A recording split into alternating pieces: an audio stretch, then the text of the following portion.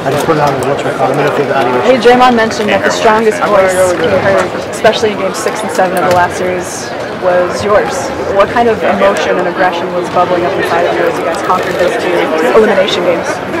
A ton of passion, especially when there's NBA championship on the line. Just leave it off on the floor, it's that simple. You feel like your voice is valuable in this moment because you are on the quieter side? All voices are valuable, but I just try to speak when I feel like it's important. And it's that simple. Play hard and speak when you feel like you can motivate someone. Klay, are you surprised it's Cavs and Warriors again for a fourth time? Not really. I mean, I knew the Cleveland. I actually, to start the year, I thought Cleveland had a great shot. I thought we did too. So I'm not too surprised, but I'm familiar with the situation, obviously. I'm just excited to get it tomorrow started. How does guys have been best in the postseason? You've matched their games the ball a little bit. You're considered big favorites in this series. Can you manufacture some of that adversity, or do you feel it naturally? Yeah. We don't want to go through the ups and downs of the last series. That will hopefully don't do that this series. Obviously, win tomorrow, have fun, start the series off right by playing as hard as we can tomorrow.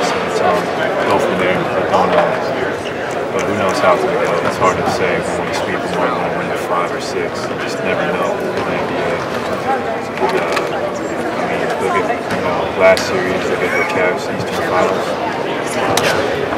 Both teams were down 3-2, and I don't know if there's a good probability for both teams to come out and win, but it happened. So could it be a bad thing for the NBA to have the same two teams in the finals every year? Can you go here? I don't think so. Because the rest of the NBA got to get better. It's not our fault. And I'm sure if you ask the fans of the Warriors and the Cavs around the world, whether it's in the Bay Area or in Cleveland, I'm sure they're happy with their team performance. So I don't know. The only people I really hear saying that are fans from other teams, which is natural. I don't blame them, but as long as our fan base is happy, that's all that matters.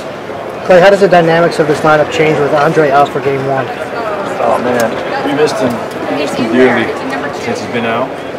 But Vaughn has done a great job in starting lineup. And whoever we insert there, we have much better when Andre comes back. We definitely miss all the intangibles he brings and the experience. He is a proud MVP, so definitely miss his presence Game 1. You guys have been so good in third quarters. What is it about flipping that switch coming out of half that gets this team going? Probably the embarrassment of our performances in the first half of the postseason, but luckily for us, 48-minute game, so you can never count us out even when we're down big. Reaching this moment is everything you guys play for, but there must be a physical and mental toll. Just checking in with how are you guys doing to reach this point? Feeling great. It's honestly harder getting here than performing when you get to the stage, just because you can put up adrenaline and knowing the end is near helps, but getting to this point is a long grind, and it should not be taken for granted that we're here for 4 straight times. It's not normal, so we want to make the most of it. And I know our fans are excited. It's pretty cool to see them at 13,000 strong, watching Game 7 in this arena. Hopefully we bring that same energy tomorrow.